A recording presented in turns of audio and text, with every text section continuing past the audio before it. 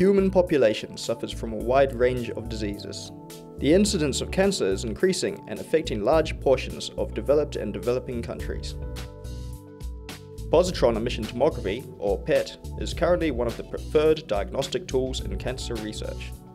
It is a non-invasive imaging procedure that produces three-dimensional images of the body by detecting gamma rays from positron emission. Medical professionals in the field of cardiology, neurology, and oncology have been using PET to assess metabolism for evaluation of cancer, heart, and brain disorders.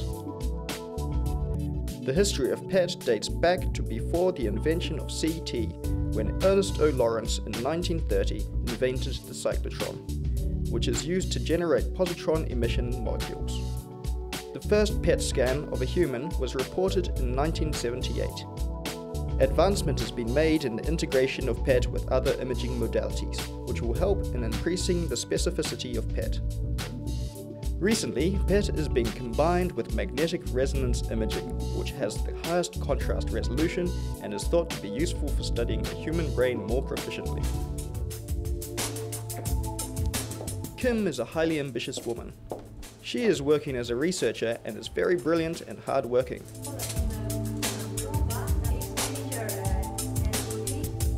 Kim's life changed when she started to have blurred vision and recurrent episodes of headaches and vomiting. With every passing day, her symptoms became worse, along with some behavioral changes. In view of her condition, she visited a general practitioner. The doctor advised her to get a brain PET MRI. Turku PET Center is a state-of-the-art PET facility. The center was established in 1970 and it received national status in 1996. Kim is now visiting a PET specialist. There are several different methods that we can see inside your brain. And now, with your symptoms, it seems that there is something wrong. There might be something in your brain. We are just looking where in the brain that might be. We are having this kind of scanners. They might be like CT scanners for anatomy or MR scanners with anatomy. But then we just would like to see or pick up some small metabolic changes in your brain. So you will be lying down very calmly, and then we will and you will go through a port, and then we rotate you back to the PET part, and then we look the functional image of your brain with the PET part.